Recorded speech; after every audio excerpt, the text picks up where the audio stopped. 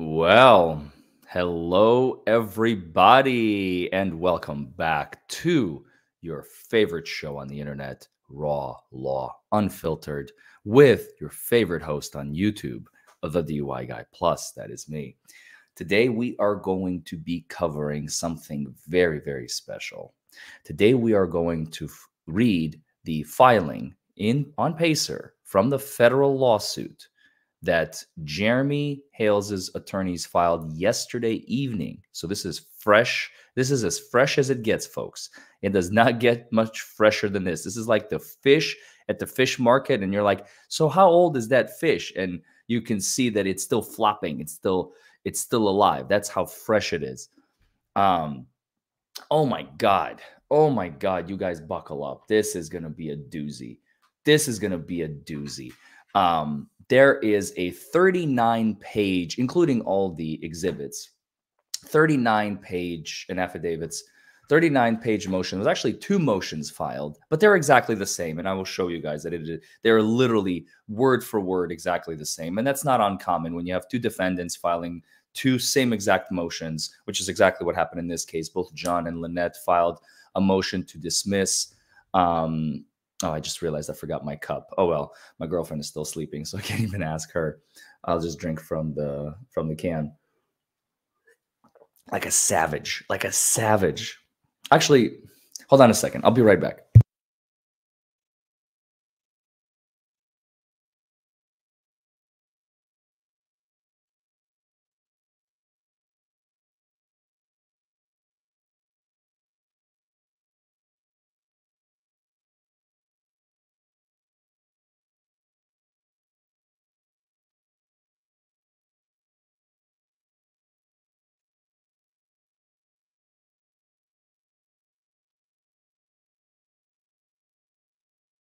Oh, I just realized that I was not even talking to a closed microphone. Anyway, muted boomer. Thank you very much. Yeah. Anyway, this morning is just like all over the place. All over the place. Okay. All right. If you want this mug, BT dubs, if you want this mug, it's going to be included in the description below. I just realized I forgot to add it. And the reason for that is because it has been a very, it's early. It's early. It's been a very early morning. It's like 8:55. I literally woke up like an hour ago. Cut me some slack, yo. So if you want the mug, I'm including it in the description below right right now. No, I can get a break, Tom. That's exactly right. I'm just trotting along. But let's have some fun. Let's learn some shit. How about that? Let's learn some stuff. So this was filed yesterday, as you can see on the top right-hand corner, clearly visible. March 26, 2024. Yesterday, late in the evening, United States District Court, Northern District of Florida, Gainesville Division. We're back in the same courtroom that we were in. Jeremy Hales, a plaintiff, versus Lynette Michelle Lacey Alexis Preston. I love how he included like all her 5 names. And John Cook. I love how she has like 5 names and he barely has 2 to scramble by. Now, this is the memorandum in opposition to defendant Preston's motion to dismiss. As I will cover in just a few moments, you will see that both John and Lynette's motion to dismiss, opposition motion to dismiss, is exactly the same because their motions to dismiss were exactly the same. So this is not uncommon at all. I just wanted to make sure there was nothing on my screen there. So sorry about that. But anyway, hello, everybody, and good morning. Let's do this. This is going to be, oh, God, I can't wait. Okay, so let's start with the easy stuff. Let's start with the easy stuff. This is a memorandum in opposition to defendant Preston, and again, it will be the same for Cook. They filed motions to dismiss a few days ago, if you all remember. Motions to dismiss Jeremy's lawsuit. They're like, no, Jeremy, no lawsuit for you. You sue us. No. We sue you, you know? And now this is Jeremy responding to their motions to dismiss. So they're saying, no. Judge, you should not dismiss this lawsuit, and here's why. Now, there are about 8 attachments to this. I will cover them, but I'll cover them off screen because I have not had a chance to redact them, and I don't want to show them on screen because most of them have very sensitive personal information such as addresses and personal identifying information for Jeremy. And I do not want to dox Jeremy. So I will still cover them, but I'll cover them off screen since, like I said, we haven't had a chance to redact them. But the meat of the argument is going to be right here. So let's dive in. Let's sink our teeth into it. Plaintiff Jeremy Hales, Mr. Hales, by and through undersigned counsel and pursuant to Federal Rule of Civil Procedure 12b1 and 28 U.S.C. 1332, files this memorandum in opposition pursuant to Local Rule 7.1e to defendant Preston's motion to dismiss this complaint for lack of diversity, jurisdiction, and amount in controversy hereafter the motion, and states as follows. So first we start with the table of contents. We have a table of authorities. There's complete diversity, and here's why. And the amount in controversy is satisfied. We're going to have some cases. This is all standard stuff, some statutes, and what pages to find them on. Here we go. There is complete diversity among the parties. So remember, their first argument was lack of diversity, and we're not talking about race. I know when you hear the word diversity, the first thing that comes to mind is like, well, what country are they from? Are they African American, or are they Hispanic, or are they Asian, or are they Caucasian? That's not what we're talking about here. When it comes to diversity in terms of the federal, in a federal lawsuit, you're looking for diversity amongst states. So let's say if both residents are from Florida and you're suing each other over a $10 bill, you will never land in federal court. Federal courts don't want to listen to these cases. You're both from the same state. You're both residents of the same state. The amount of controversy is $10.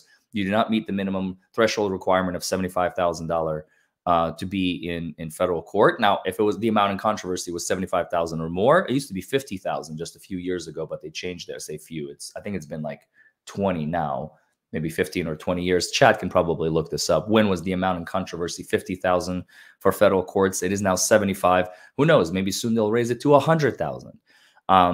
It's all the same to the courts, but to you, it may mean a difference. You know, if you have a $76,000 lawsuit, you may be able to land in federal court, even if you're both residents of the same state.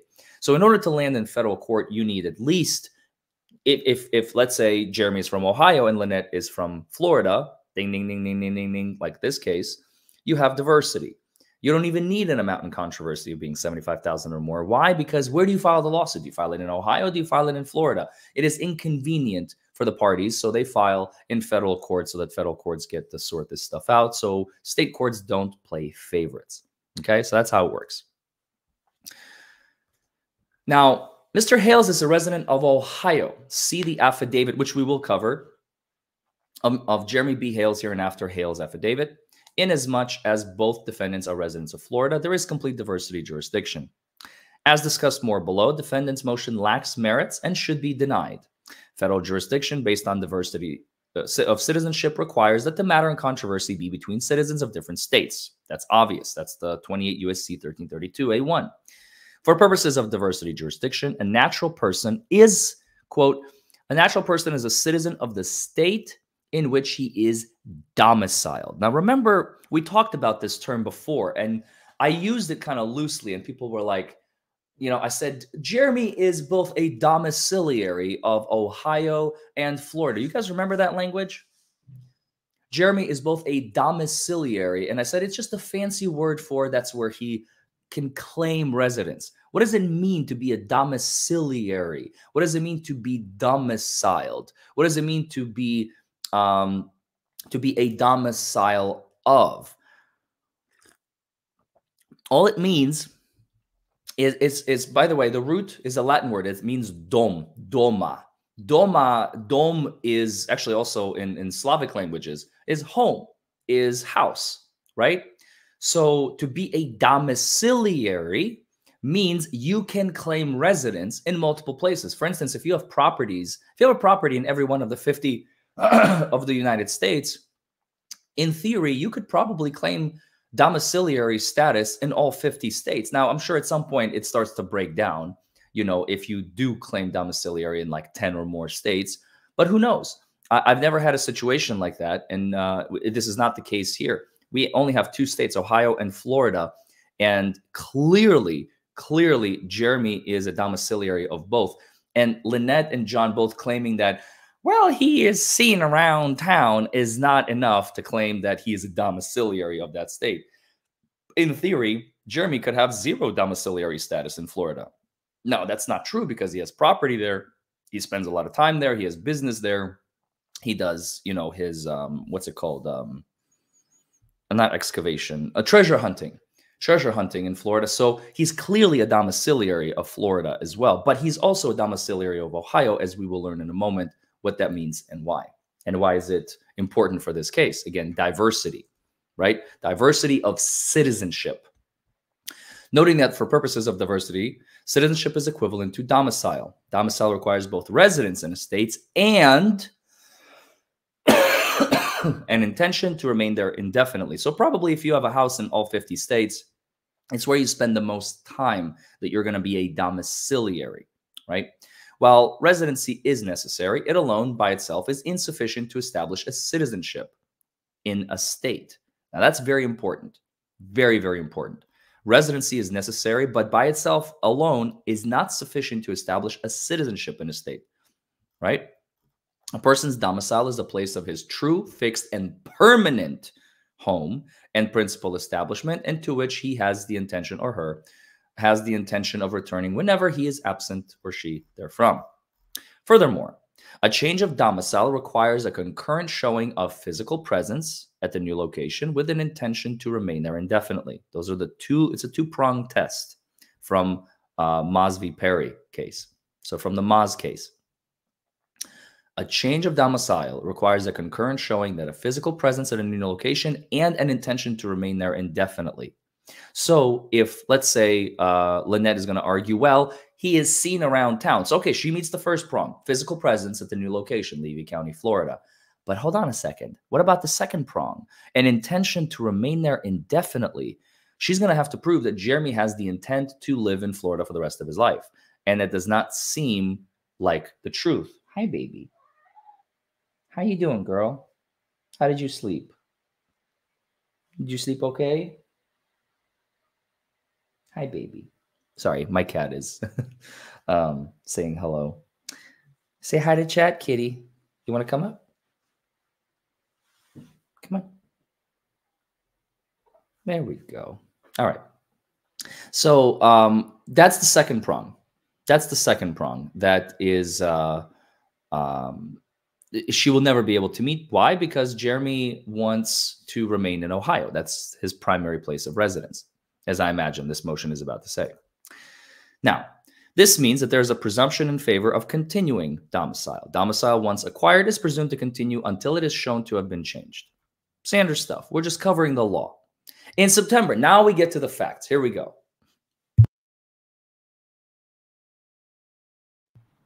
In September 2023, Mr. Hales filed a lawsuit in the Ohio courts. Now we have an intent to stay. Why would somebody who no longer resides in a state where they're not domiciled, according to Lynette and John, why would you file a lawsuit in a state like Ohio? In September 2023, Mr. Hales filed a lawsuit in the Ohio courts against Ms. Preston and Mr. Cook. That is huge. That's the Hales affidavit at paragraphs 20 to 21, which we'll cover in a moment.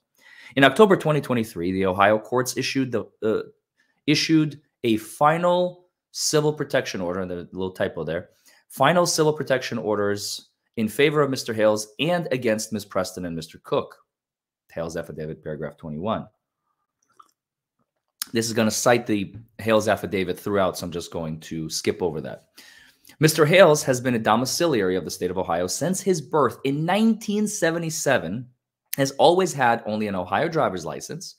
Motor vehicles are registered in Ohio. He has his mailing address in Ohio, pays property taxes in Ohio, files his federal income taxes from Ohio, and intends to remain a permanent resident and domiciliary of Ohio. Now, this is very important because remember, in their motion, John and Lynette have both individually and collectively claimed, well, he's seen around town and he's registered to vote. Okay, registered to vote, that's one. All right. What about the other stuff? Oh, he has an Ohio license. He's been there since birth. His vehicles are registered in Ohio, so registration plates. His mailing address is in Ohio. He pays property taxes in Ohio, federal income taxes in Ohio, and intends to remain a permanent resident. So 7 versus 1. I don't know. Odds are not looking good, John and Lynette. Odds are not looking good. Sorry to break the news. In Florida, homestead exemptions are for property owners who maintain permanent residence at the property in question. There's a statute on that in the Constitution. Mr. Hales does not have his homestead in Florida. In a case called Granite Equipment Leasing Corporation, no one can have more than a single homestead exemption then, because no one can have more than a single domicile at the given time any given debt arises. Thus, as shown above, plaintiff Jeremy Hales has demonstrated complete diversity among the parties. Now let's talk about the amount in controversy. This is another prong. You don't have to have both. You have to have at least one. But why not? If they're arguing both, let's fight back on both. You know what I'm saying? Defendant.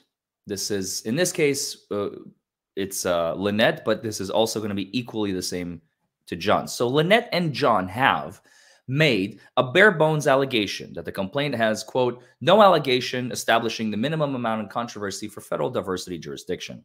In doing so, both Lynette and John misstate and misrepresent the law to this court by citing to an opinion which does not exist.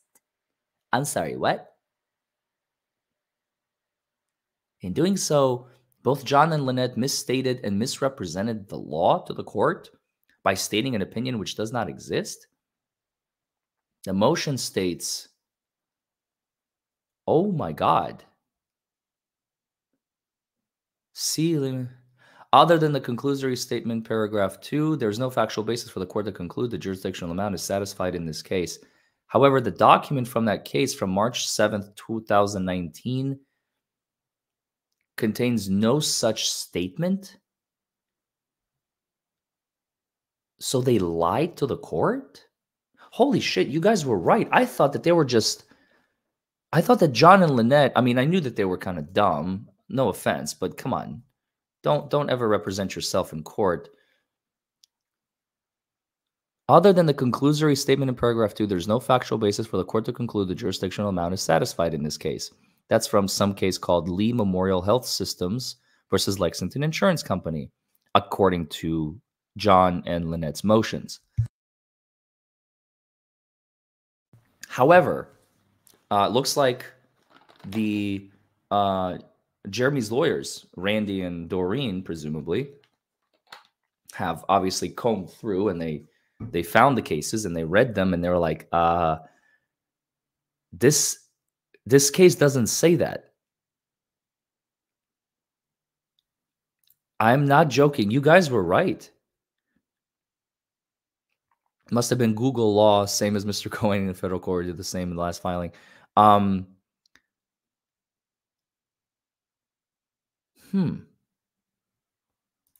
MG Law says, I told y'all, I checked the sites on stream. They cite the wrong order in the middle district. Maybe they did use ChatGPT.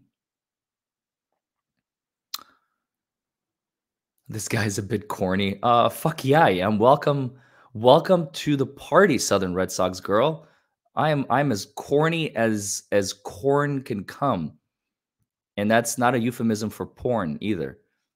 Although, anyway, welcome to the show. Welcome to the show, Red Sox girl. So this is interesting.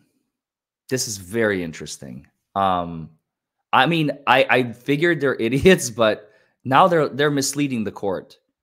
You do not mislead the court. Even if you have a shit case, doesn't matter if you have a good case, you have a shit case, you never mislead the court. Doesn't matter if you're a pro se defendant or a pro se plaintiff or an attorney, you just don't do it because you're making yourself look bad. And right out of the gate, they are now citing case law. Okay. But they're saying this case, Your Honor, says this. and it doesn't, that is absolutely bonkers. That is stupid. You are an idiot. Hashtag cornstar. Hell yeah. I am Cornholio. I need tippy for my bunghole. Beavis and Butthead, anyone? Defendant's misrepresentation should not be well taken by this court. Facial attacks on the complaint require the court merely to look and see if the plaintiff has sufficiently alleged the basis of subject matter jurisdiction and the allegations in his complaint are taken as true for purposes of the motion. By the way, real quick, I want to show you guys something. On Pacer, there was a notation for this case that when the motions to dismiss, 12B1 motions to dismiss are filed, there is a requirement here. Well, that's okay. I don't have to I don't have to show you guys, but March 20th, it said action required magistrate judge. It's been assigned to Judge Zachary Bolitho. You can just take my word for it. If you don't believe me, go check it out. And now there's another update, action required this morning. Excuse me. Because of the responses to the motion to dismiss have been filed by Jeremy. There is a crucial distinction often overlooked between 12B1 motions that attack the complaint on its face and 12B1 motions that attack the existence of subject matter jurisdiction, in fact, quite apart from any pleadings. Because 12B6 results in a determination on the merits at an early stage of a plaintiff's case, the plaintiff is afforded the safeguard of having all its allegations taken as true and all inferences favorable to the plaintiff will be drawn. Now, where the plaintiff is, in this case, has alleged a sum certain that exceeds the requisite amount in controversy, that amount controls if made in good faith. In order for a court to refuse jurisdiction, it must appear to a legal certainty that the claim is really for less than the jurisdictional amount. Now, in diversity cases where the basis of jurisdiction is conferred by the other section, the sum demanded in good faith in the initial pleading shall be deemed to be the amount in controversy. The amount in controversy must exceed $75,000. There's an extra zero in there, exclusive of interest and costs. Now, good faith is measured objectively. The question is whether to anyone familiar with the applicable law, this claim could objectively have been viewed as worth more than the jurisdictional amount.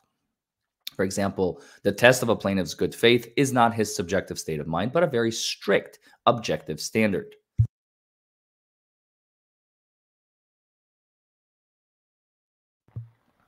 Oops.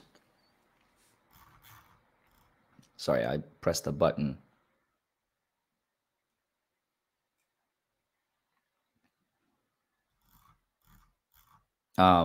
Is whether anyone, good faith is measured objectively. The question is whether to anyone familiar with the applicable law, this claim could objectively have been viewed as worth. Okay, we got through that. If the sum claimed is made in good faith, the court limits its inquiry to determining whether it is a legal certainty that the claim is really for less than the jurisdictional amount. This burden may be met by amending pleadings or submitting affidavits. To determine the amount in controversy, the district court first looks to the face of the plaintiff's complaint. Also, whereas here, when multiple claims are brought by one plaintiff, and we have 6, if you remember, against one defendant, the total amount of all claims can be aggregated to reach the $75,000 threshold. The plaintiff, Jeremy, in this case, has brought multiple claims against the defendants for defamation per se, Civil Remedies for Criminal Practices Acts, which is RICO, and tortious interference with advantageous business relationships, 3 per defendant, 3 for John, 3 for Lynette, total of 6. Defamation per se does not require any allegation or showing of damages. Plaintiff's defamation per se claims involve accusations of an infamous crime which may be irreparably impugn his reputation. For instance, in Lawnwood Medical Center, confirming $5 million jury verdict on surgeon's slander per se claim against hospital. That's good enough. Another one, profession, an award of damages in excess of $75,000 is not legally impossible.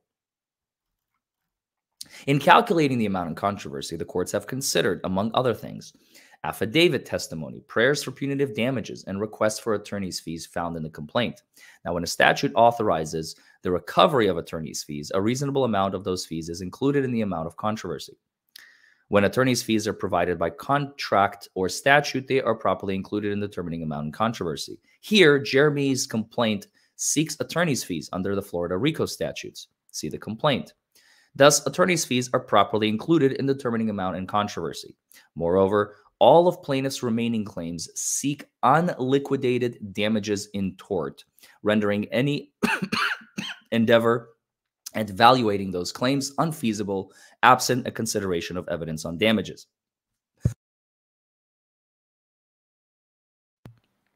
Many courts have cautioned against attempting to appraise such unliquidated tort claims for purposes of determining jurisdiction. To do so necessarily requires the court to prematurely judge the merits of the case. We are mindful, in the Continental Casualty Company case, we are mindful that when the issue of the jurisdictional amount is intertwined with the merits of the case, courts should be careful not to decide the merits under the guise of determining jurisdiction without the ordinary incidents of trial. In Deutsch versus Hughes, if access to federal district courts is to be further limited, it should be done by statutes and not by court decisions that permit a district court judge to prejudge the monetary value of an unliquidated claim. Now, plaintiff Jeremy Hales has over 700,000 subscribers on his YouTube channel. This shows that the damages to that YouTube business should not be difficult to accept in tort.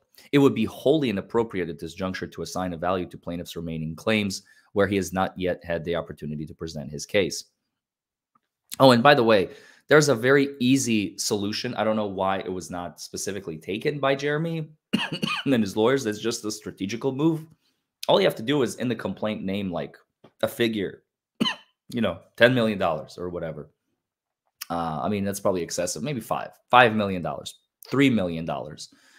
And that way you avoid the whole, this whole motion to dismiss for lack of stating amount in controversy being over $75,000. Now, again, you don't have to prove that amount. You just like, I have a channel, I have a YouTube channel. And over the course of the last 3 years, I could have made $7 million on my YouTube channel. Instead, I made 4. You owe me the difference. Tortious interference with business practices. Hello? Do you follow the thread? It's very direct. It's a boom, boom, boom, boom. And I'm sorry if you're not following. I know it gets a little complicated, but this is literally as simple as I can make it. I can't make it simpler than that. Thus, it cannot appear to a legal certainty that plaintiff's claims... I keep coughing. I'm trying to mute the mic anytime it comes up. I don't know what is going on with me.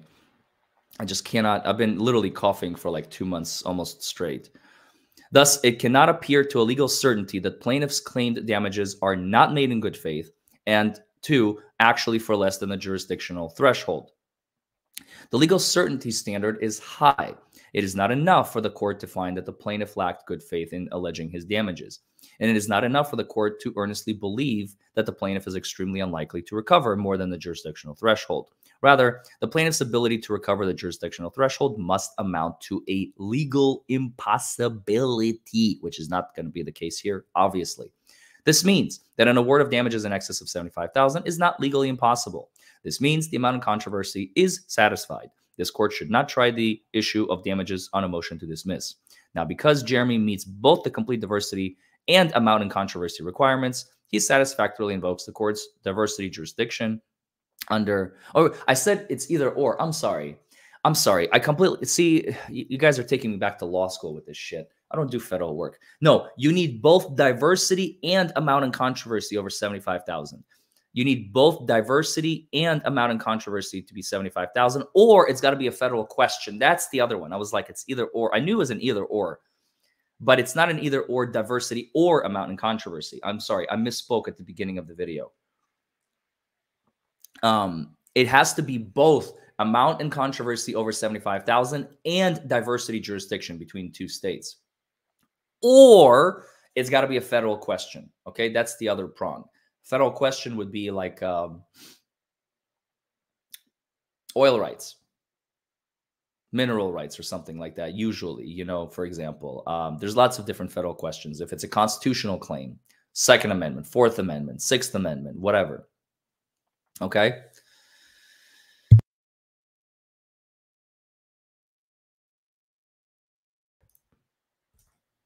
I want to make sure I don't dox anybody, especially Jeremy. I want to make sure there's his affidavit. I don't believe it has any references to his address. Okay, perfect. Beautiful. That's exactly what I wanted to see. So this one we'll cover as well. This is the first exhibit. It's only 7 pages. And then we'll do the other stuff. But I will keep it off screen. So this is going to be on screen. Again, this is document 8-1, so you know it's attached to the same one, same case number, same caption, same everything. This is the affidavit of Jeremy.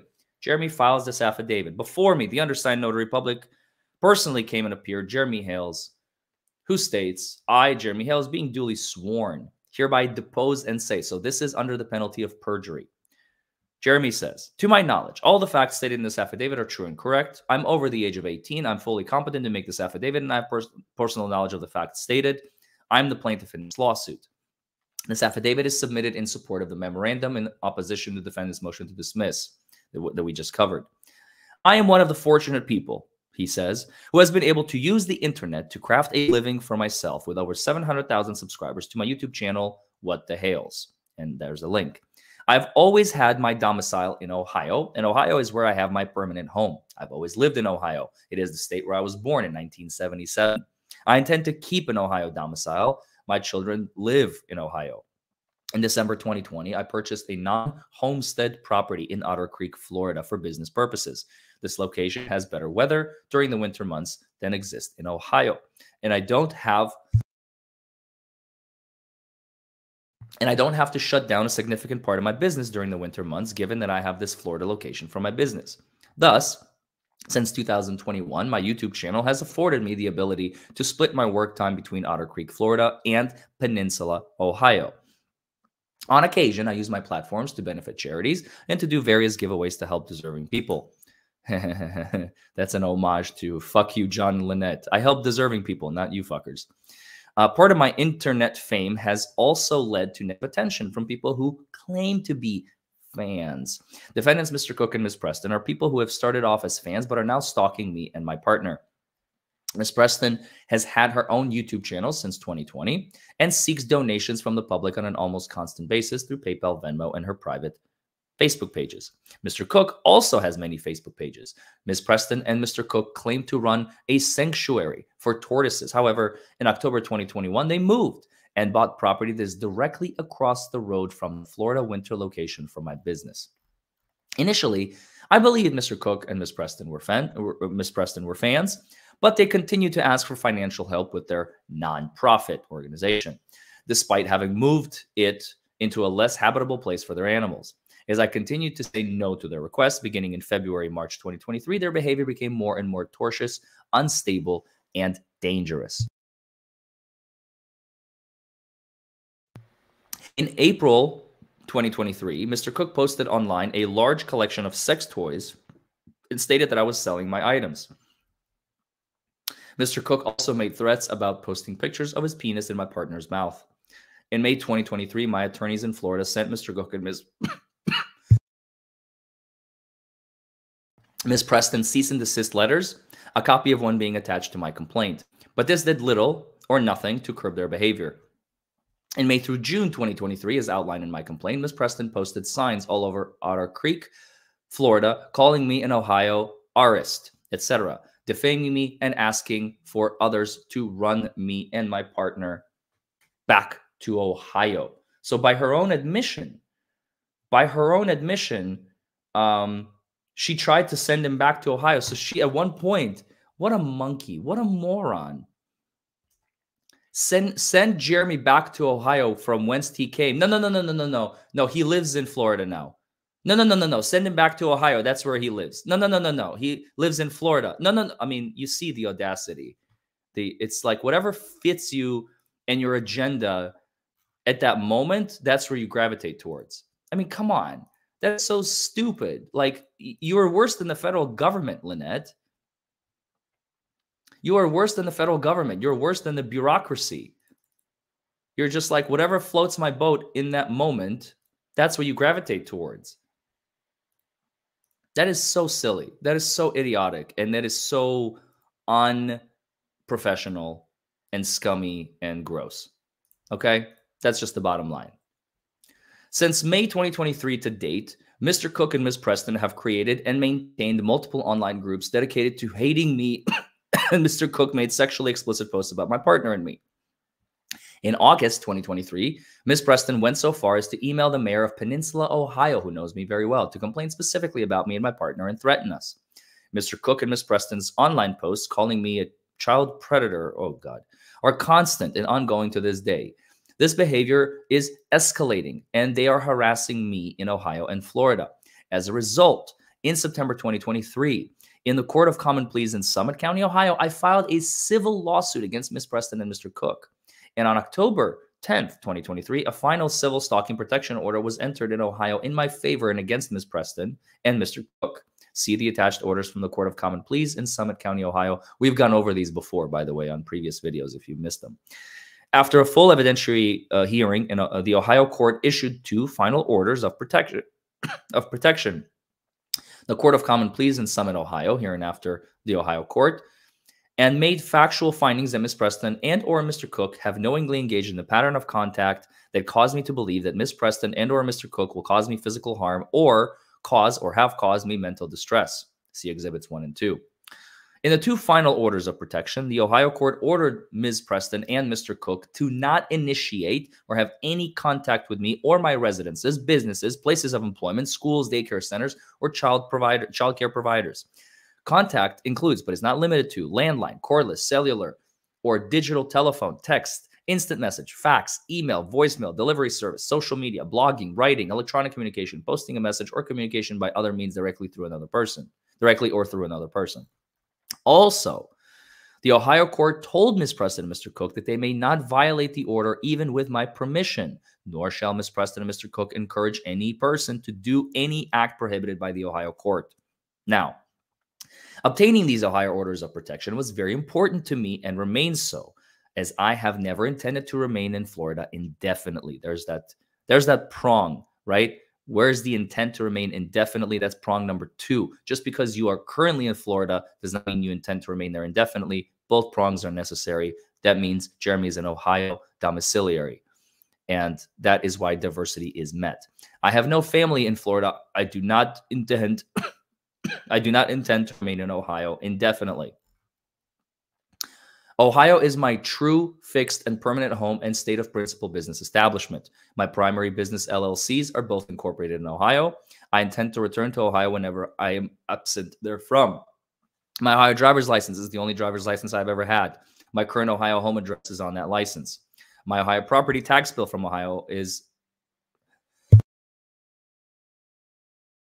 My Ohio property tax bill for my Ohio domicile is attached as Exhibit 4.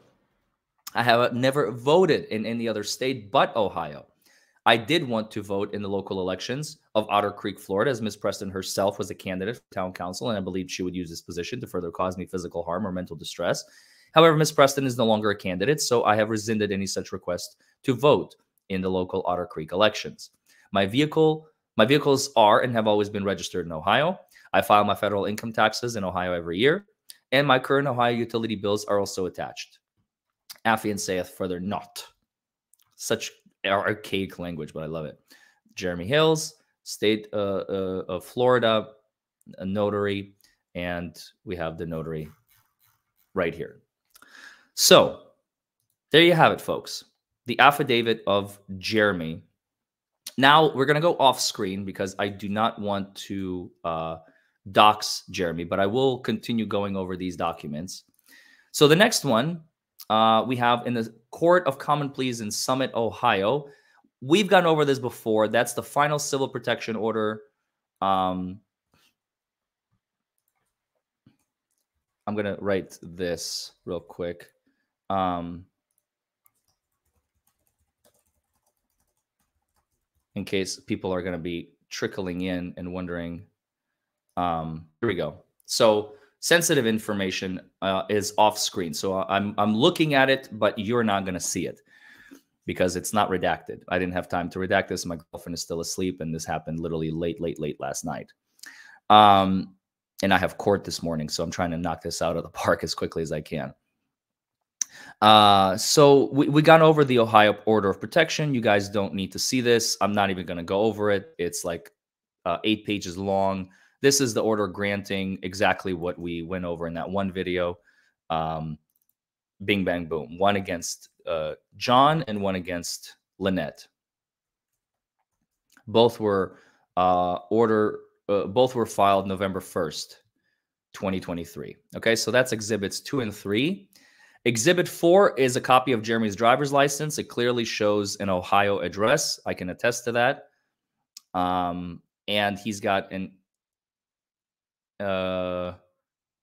Ohio Bureau of Motor Vehicles card as well, and it's got an Ohio address on it as well. Next, Exhibit 5. Exhibit number 5 is 1 page. It just shows taxes on the Ohio property in Ohio. Exhibit 6 is his insurance. Exhibit 6 is Jeremy's insurance, and that also shows Ohio. Next, Exhibit 7 is the first page of his federal income tax return with all the numbers, of course, crossed off and redacted, but it also shows the purpose of it is to show a residence in Ohio. And last but not least, a utility bill for January 2024, due February 7th, 2024, so just last month, showing that he's paying utilities on his address in Ohio. So it's not just a vacant lot. You know, you're paying for electricity, you're paying for all that good stuff. Okay. So let me remove this banner. And last but not least, I want to show you all that I was not bluffing. When you look at the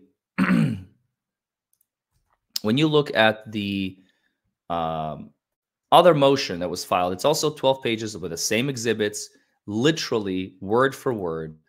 We're not going to go over it. I'm just going to show you guys that I wasn't bluffing. There it is. So this one is John Cook, memorandum in opposition to defendants Cook's motion to dismiss. And it's the exact same language. I'm just going to scroll through. I'm going to show you all. I literally looked at it. It is word for word. There's not a single difference between these two motions. There's no reason to read it all over again.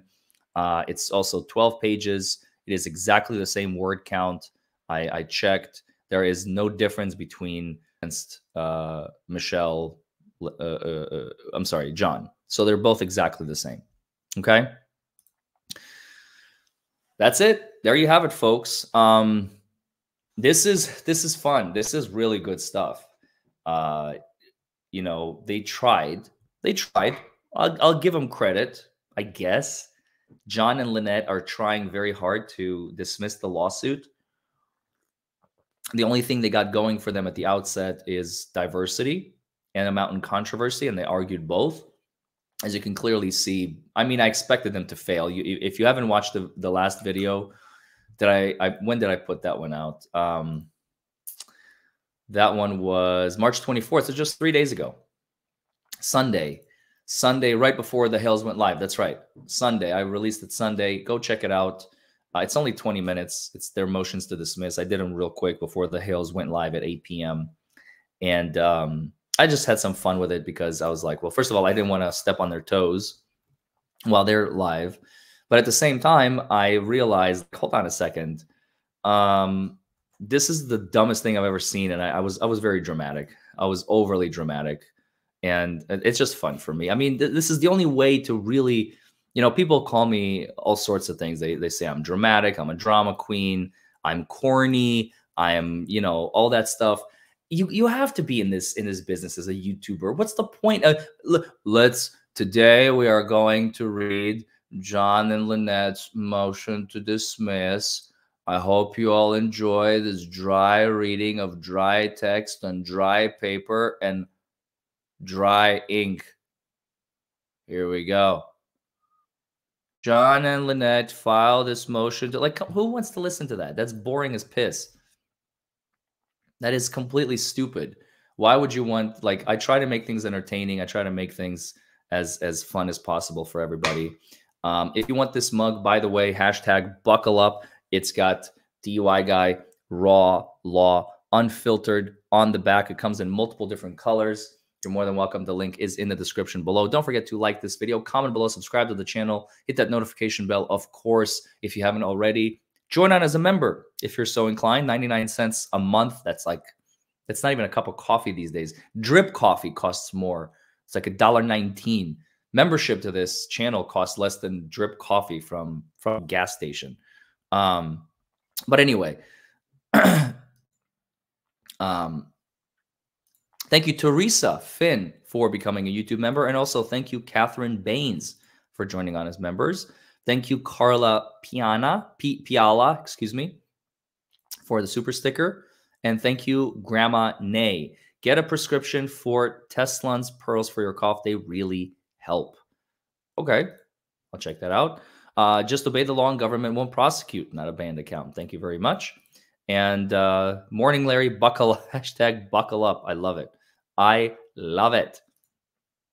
And Rose Chapman has been a member for 1 month. Welcome back. Captain Kern just joined literally a few seconds ago. Thank you, Captain. Captain Kern. And yeah, he's like, I thought I was a member. Well, you are now.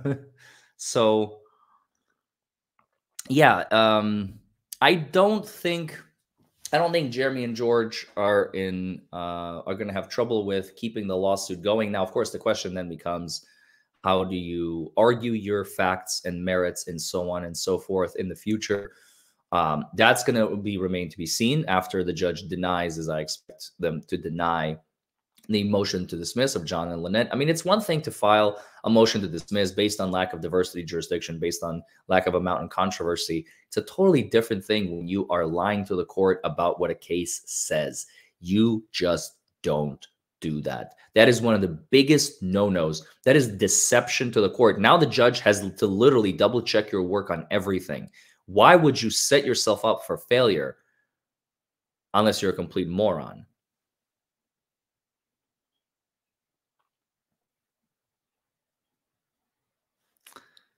Hashtag shuckle up. So now it's evolving. Buckle up is turning into corn.